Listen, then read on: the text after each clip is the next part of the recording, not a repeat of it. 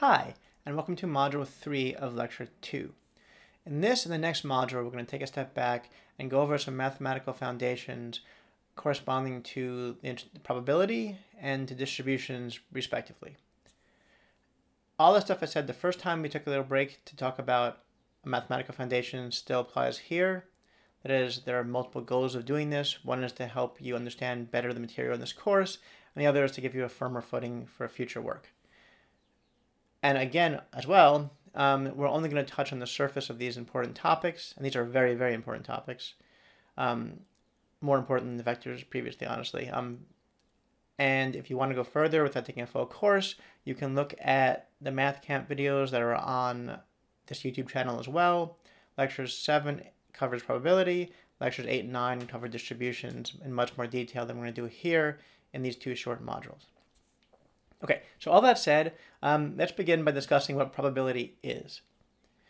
The kind you're probably most familiar with is the kind that tends to appear in games and in everyday sort of conversation, objective probability. So if I flip a coin, a fair coin, I have a half chance of getting heads and a half chance of getting tails. Those are objective probabilities because I have half a chance of each. And the half chance comes from the nature of the coin flip, the physical nature of that. If I roll a fair die, a six-sided die, I have a 1 in 6 chance of getting each number on the die. Again, these are objective probabilities because they're determined by the nature of the physical process, like rolling the die or flipping the coin. Objective probabilities are attached to the notion of truth, right? We know that the truth is there's a 1/6 chance of getting each number on the die, and that's fine. And we're going to be talking a lot about objective probabilities and how to sort of combine probabilities of events and outcomes together to assign objective probabilities to the chance certain outcomes occur. But there's also a kind of probability you probably end up using more often than objective probability in your lives, and that's subjective probability. This kind of probability relates to your beliefs about the probability that some action or actions occur, or that some outcomes occur. So your subjective beliefs indicate how all the things you know, your prior beliefs, your experiences in the world, how they all come together to help you form some beliefs about the possibility that something happens. These are subjective because they might not be true in a larger sense. You might not accurately have perceived the true probability that any event happens. Despite that, we care a lot about them because we don't have access usually to the true probabilities for things other than, say, rolling a die or flipping a coin. Instead, we form our own beliefs about probabilities, and these beliefs are what drive our behavior. So if I think there's a 1/3 chance of a really good outcome happening and a 2/3 chance of a bad outcome happening if I'm a politician and I were to enact some policy, I'm going to make a very different decision than if I think that there's a 3/4 chance of a really good outcome and a 1/4 chance of a bad outcome. But neither of those might have anything to do with the truth, which might be there's no chance of a good outcome, right? The truth is not accessible by me, it's not able to be accessed by me, and therefore I must rely upon my subjective beliefs. So in a lot of what we do when writing theory, particularly formal theory, we lay out explicitly individuals' subjective beliefs, and we use those to determine what actions they will take when trying to predict behavior. Subjective probability also comes up in a way when talking about a branch of statistics called Bayesian statistics. And Bayesian statistics involves, in a very loose sense, a prior belief over the distribution of some variable. This prior belief is not necessarily grounded in anything empirical. It could just be a prior belief. And then you take that prior belief and update it with additional information you might get. This information may be true or false, but it's information you obtain, and you use it to update your prior belief to some posterior belief. And that posterior belief is a distribution over possible values of an outcome or event, conditional on all the stuff that happened between the prior and the posterior. We're not going to discuss that at all really after this point, but Bayesian statistics have become increasingly important in statistical methods used in the social sciences. So it's useful to have a sense of what they are and where to go looking for more if you see things that involve Bayesian statistics. Okay. The second really big point, besides what is probability, is the notion of randomness. At several points in this course so far already, we've discussed at length how it's really important that most of our theories in political science and social science are probabilistic. We're not saying we know for sure this will happen every single time. We're saying as X increases, on average, Y will increase. These are probabilistic statements. Similarly, empirically, another discussion we had of samples and populations, the sample, all the sample measurements we took, like X bar, like the sample mean and sample standard deviation, these were all random variables. And the reason is, even though the population may be fixed, each time we draw a sample, we're drawing a sample at random. Therefore, any calculations we perform on that sample, like calculating its mean or standard deviation, are going to vary by the sample we drew. Because of that, those calculations, those measures, those parameters that we calculated are random variables. And that randomness, that fundamental randomness in all of our parameters is going to drive all the statistical inference that we do going forward. So understanding deeply that these things are random variables, they can take different values, is important. In a lot of ways, the fact that our sample mean is a random variable is no different than saying that the roll of a die is a random variable, right? We don't know what it is ahead of time until we actually realize the random variable's outcome. Same thing with the sample mean. We don't know what the sample mean will be beforehand until we realize the calculation of the sample mean, because there is inherent randomness involved in this. Another word for randomness is stochasticity. It relates to a whole large theory of math and stats called stochastic processes.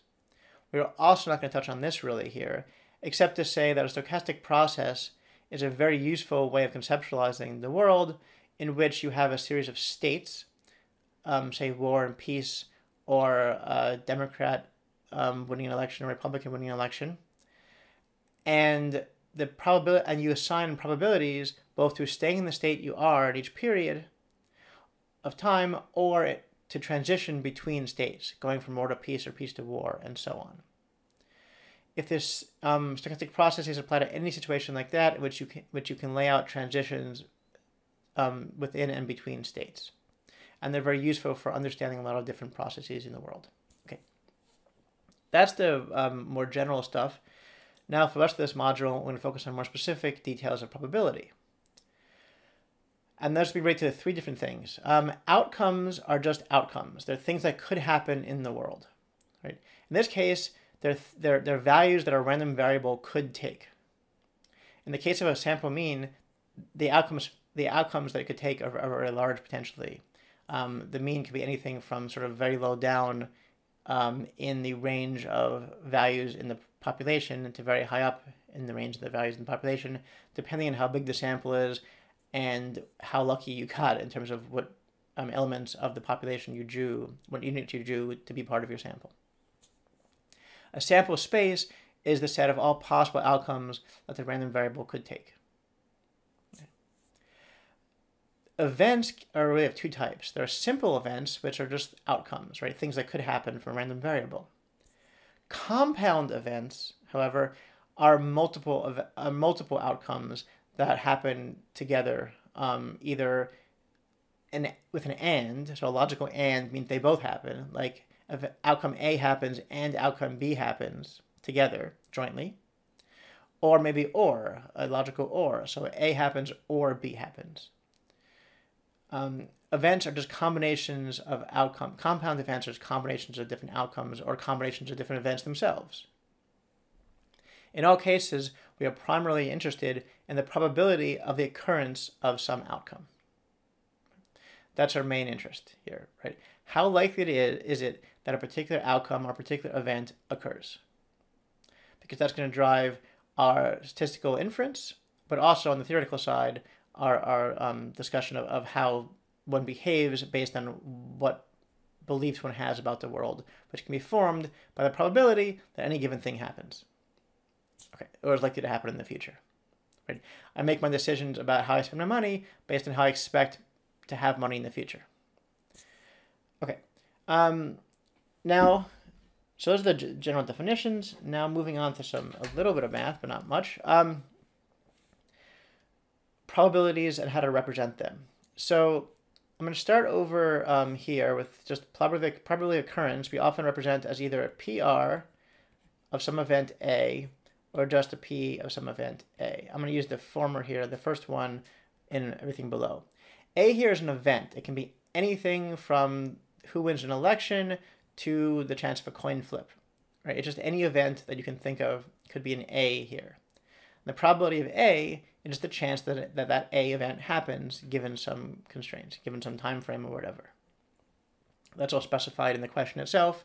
And you might have different probabilities of an event happening if you ask if the event will happen in a year or a day. That's fine. You would specify it ahead of time. And the actual event A would be that something happens within a year or that something happens within a day. Those are different events A. Okay. Independent events are two events whose probabilities don't influence the others. So if events A and B are independent,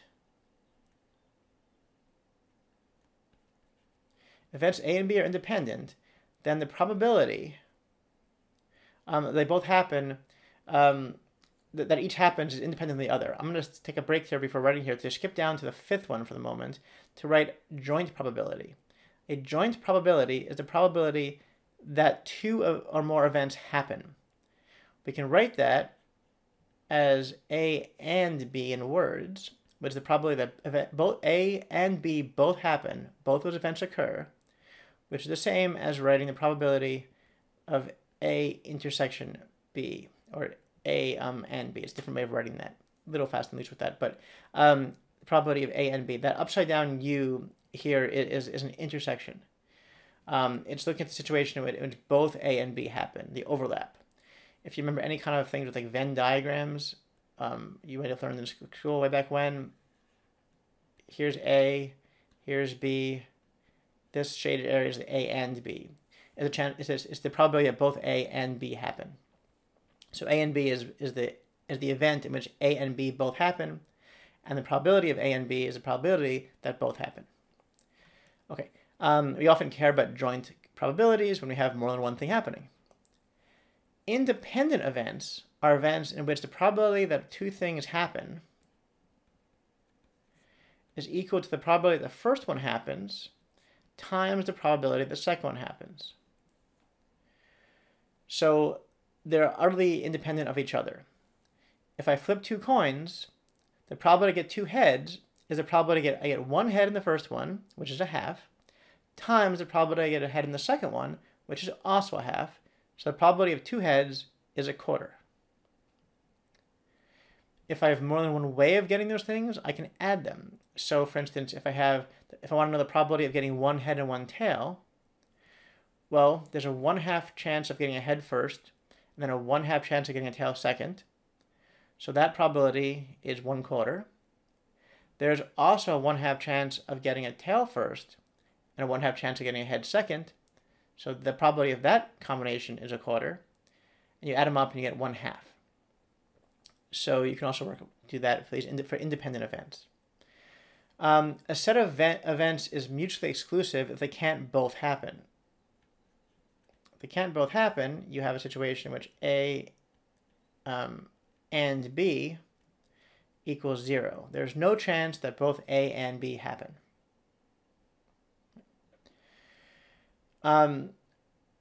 Now, so mutually exclusive is a thing we often brought up when talking about categories. We wanted our categories to be mutually exclusive, so you couldn't have situations in which we took data and a person could be in more than one category at once. In this case, you're saying the probability that you're in one category and another category is 0. Okay. We also talked about collective exhaustivity. Collectively exhaustive means you must be somewhere. That some set of events covers all the possibilities that might have happened to you. we can write that like this. So let's consider a set of events indexed by I. That means you have a series of events A sub I. So there's A1, A2, A3, A4, and so on to some AN. If these are collectively exhaustive, then if we put them all together, which we can do by writing the union of all the AI, these are ORs, so either A1 happens or A2 happens or A3 happens or so on, then the probability that one of these things happens, at least one of these things happens, is 1. So if I put all these A together and you know you're in one of these events happen, then you're guaranteed, if you have all these events and you say they're collectively exhaustive, then you know that at least one of them happened. So if I ask you, did A1 or A2 or A3 or so on happen, you will say yes, because the chance that at least one of them happened is 1. If these are collectively exhaustive and mutually exclusive, then you have a series of events of which only one can happen, but together, that's all the possibilities. That's what we often did for the categorical variables. We wanted to set up a series of choices such that you had to choose one of them. One of them must apply to you, but only one applies to you. Okay. So those hopefully are reasonably intuitive, and if not, if you look at them a few times, they should be more intuitive. The last one is less so. So I say that for last, even though it's in some ways the most important. So a conditional probability is a probability that depends on something else. We write that like this. So the probability of A given B. So the probability, you can read that as the probability of A given that B happens, or the probability of A conditional on B's happening, or something like that. These are conditional probabilities, and they're essential to everything we do. What we mean by this is that A is not independent of B necessarily. The fact that you might be chosen for some position in government might depend on who your relatives are. Ideally it wouldn't, but it might, right? So that B here might be who your relatives are, and A might be being chosen for government, and the probability of A given B might be very different from the probability of A independent of what B is. So there's lots of different ways to work through this. We won't spend too much time in this class going through that, but you will spend a lot of time on this if you go on, particularly in graduate school, because it comes up a lot. So one definition of this is it equals the probability of A and B divided by the probability of B. So what that's saying is that I take the probability, the joint probability of them both happening, and divide by the probability of B happening by itself. I personally find it a little easier to think about it if I multiply both sides by the probability of B. That gives me this. Probability of A and B equals the probability of A given B, of A conditional on B, times the probability of B. Now, what is that? Well, that's saying that the probability of getting both A and B is the probability of A given that B happens times the probability that B happens. That makes sense in a way, because if you want to know if both A and B happen, and A depends on B, then first you have to have B happening, right? And then you look at the probability of A given that B happened. Right? So, this is another way of writing it. In this case, if you don't care about the order of A and B, you can also just flip the A and B and write it like this. Now, obviously, if A happens before B or B happens before A in time, both of these don't make much sense. But you can write this out like this, and you can use that to write out a form of what's called Bayes' rule that's used quite often, which is a way to flip the order of the conditionality in your calculations.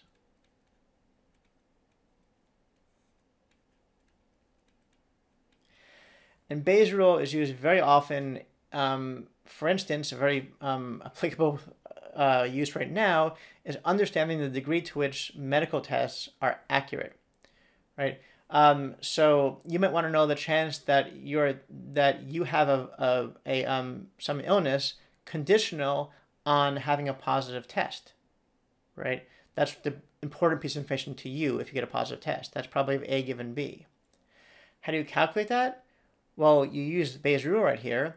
That's the probability of getting a positive test given that you have the virus, right? B given A, which is a parameter given to you by the sort of nature of the test.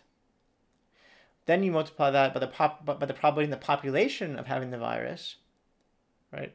And then the probability of having a positive test overall, regardless of whether or not you had the virus. And that will include both getting a positive result when you do have the virus and a positive result when you don't have the virus. Okay, and this kind of thing is used all the time. It's difficult because people don't always do a very good job of making these calculations by themselves in their head, but this is a way to optimally incorporate new information and understand how, for instance, tests inform individuals. So conditional probabilities are essential.